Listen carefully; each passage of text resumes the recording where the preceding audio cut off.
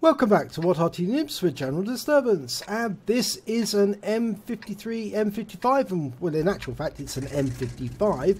The reason I know that is it's carrying a very short and fat 8-inch howitzer. This is the M55 which only carried that, and of course it was used by the US Army. It was first designed in 1952 and came into service in 1956. Two versions, one which was the M53 went to the US Marines, and the M55 version went to the US Army. Now this particular one has a Union flag on the side.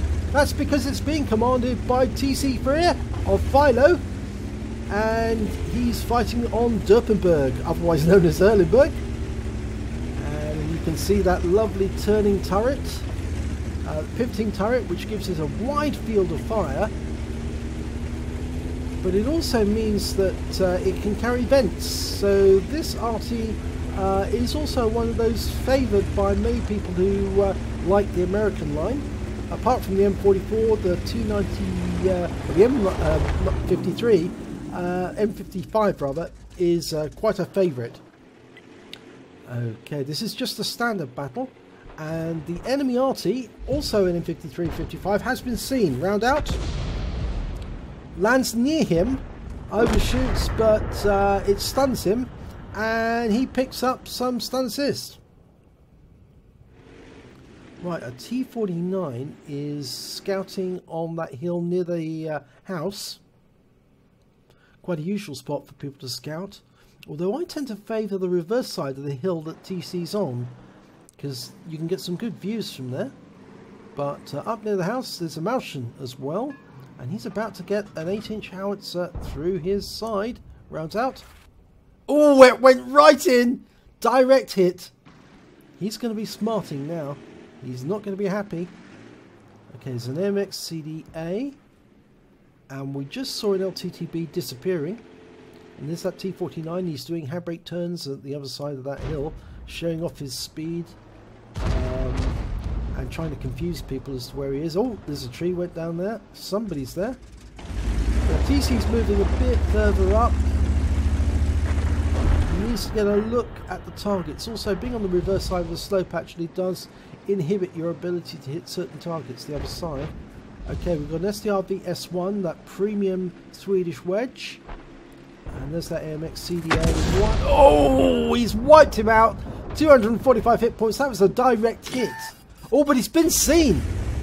And he's been seen, I think, by the LTTB over near the farmhouse. Yes, there he is. That's awkward. Okay, he's trying to shoot at TC. Now, TC's got a reload of 33.9 for this particular Arty. It should normally have 30.5 seconds if it's the 155 version, the M53. But if you're using the 8-inch howitzer, its reload will be 45.2 seconds. Wow! 511 hit points there on the LTTB, but he does get hit by the FV4202 in return, loses 233 hit points from that hit. Yeah, I think he was just getting a little too close, and that FV4202 decided he was going to punish DC. There's a huge bunch of TC's team right below that FV4202, so TC is guarding their side and waiting for that 4202 to poke his head over the top. He's moving up. Now TC can put a round into him. Whoa, right into his rear, and he set fire to him, and he's got him! That was a kill. He got him for 1,114 hit points with the initial hit. 8-inch howitzer shell went right into the rear of that FV4202, set fire to him, and then he burned to death for 286 hit points. And I don't know what's got into TC, but he's now gone into shotgun mode, and he's really angry with the enemy. Wow, he's moved up, even though the enemy's now behind him. There's an LTD behind him and a T49. He's lined up now on the OHO, round out, and it was close hit. A close hit, but he's now got 33 seconds before he reloads. There's the OHO. No, I think he's going to go after him again. I'm not sure TC is in the slightest bit worried about that T49 being behind him. Effectively, the enemy controls the west side of the map, but all the action appears to be on this side, and TC's team are doing very nicely because it's 11-5 at the moment. That means there's only 4 enemy left. TC's locking onto the Oho with a manual lock. He's not going to overhead, he's going to shoot him manually, shotgun style. He's dialing in, just looking down the sights. Oh, he's gone to overhead now. Going after the Oho. No, this is going to be right down the side of the house, round out. Oh, it went right into the side of the house. 116 hit points. It'd be really nice actually if Wargaming could engineer it so houses would just literally vaporize and turn into a huge heap of rubble whenever an Arty does that, because that's exactly what would happen. The house would disappear. It would be just a huge cloud of dust. Okay, we've got 3 enemy tanks, and it's the only 3 enemy tanks remaining. An Oho, a Malshan, and the third one, which is an SU-122-54. And they're all in the same spot, so TC can hit all of them at once. Okay, he's got 235 hit points out of the Oho. Now, will he get some stun assists off that? Everybody's coming south except for the ones who have gone up to the cap and they're capping. I think they're just trying to put some pressure on the enemy, making it absolutely certain. They can always pull out of the cap if necessary. Oh, the Oho's gone down. Now, what about this Malshan? He's lining the shot up, dialing in the aim on him. He can get him. Okay, now he's loaded. He took his eye off the ball there for a second, and he's lined up. And he gets a direct hit right on the front of the Malshan. 309 hit points, that's pretty good. And stun assist. Now he's marking the spot because he's lost sight of them temporarily. But there are 3 tanks closing in from different directions. That Malshan is going to come under pressure from a lot of tanks all at once. He's being hit from both sides. He doesn't know which way to turn, so he's backing his way to the down the slope towards the river. And the SU-122, well, he's trying to defend himself. The Malshan managed to take out the T-34-3, but a massive hit there for 458 and some stun assist immediately afterwards. That Malshan hasn't got long to live. 217 hit points left. He's backing away to the river. He's trying to use the slope to conceal his position, but it hasn't helped, and he's gone. Now, TC's 13 seconds from reloading. The SU-122-54 is hiding behind that building, but he's just taken out the Wizzy-111. But there's more than enough allies of TC alive. Now, he can probably hit that SU-122 with splash. And he does, and he takes him out! Only 4 hit points, but that was more than enough. And that SU-122-54 is no more. Now, what a game that was. Yes, I think actually TC was very right when it came to this. Never show your posterior to, I won't use the word, to an M53-55. That FB4202 really paid the price by actually showing his rear to TC after trying to put a shell into him, or managing to put a shell into him.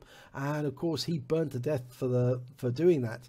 TC managed to get a win 8 of 4718 on that battle. That's a pretty effective game in anyone's book.